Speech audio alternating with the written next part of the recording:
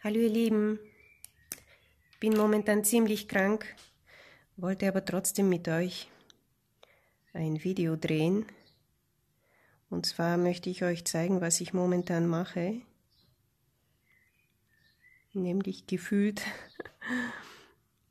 20 Tassen Tee trinken innerhalb von 4 oder 5 Tagen. Jetzt zeichne ich ganz schnell mal eine Teetasse aus Glas mit Tee drin. Das ist meistens ziemlich schwierig, schöne Ellipsen zu zeichnen.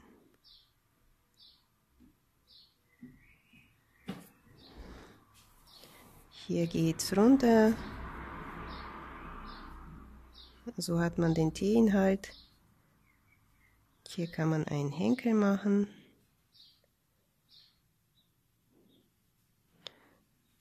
Und auf der anderen Seite ist ein Teebeutel.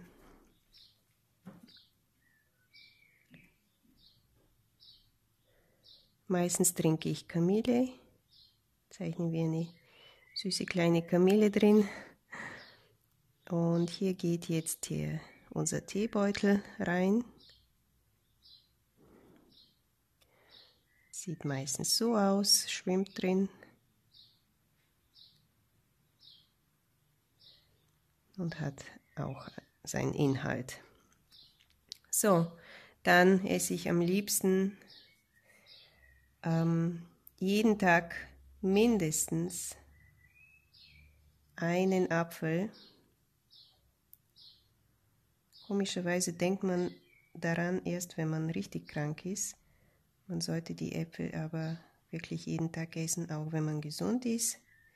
Hier machen wir eine Glanzstelle.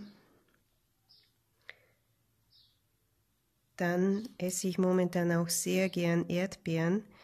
Zum Glück haben wir jetzt auch die Saison, so dass man sie schön frisch bekommt und richtig lecker. Schöne deutsche Erdbeeren, die mag ich am liebsten. So zeichne ich sie und hier kommen auch die Samen. Kann man so schöne Pünktchen machen. Was ich mir heute auch gegönnt habe, war ein Stück Wassermelone. Total lecker. Man soll ja eben viel trinken, wenn man krank ist. Und Wassermelone enthält sehr viel Wasser und gleichzeitig aber auch viele Vitamine und schmeckt richtig lecker.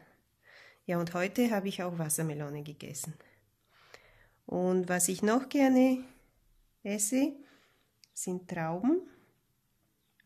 Einfach weil sie süß sind, saftig und ja, Fruchtzucker enthalten.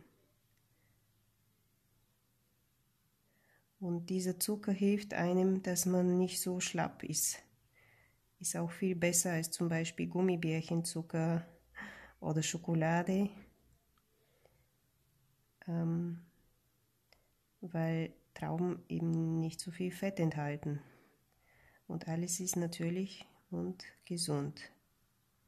So zeichne ich Trauben, also einfach mal so Kringel aneinandergereiht, ist nicht kompliziert. So ihr Lieben, ich werde das Video heute kurz halten, eben weil ich noch nicht ganz gesund bin. Vielleicht schreibt ihr mir in die Kommentare, was euch gesund macht. Und ansonsten wünsche ich euch alles Gute, viel Gesundheit und bis bald. Eure Dani. Tschüss.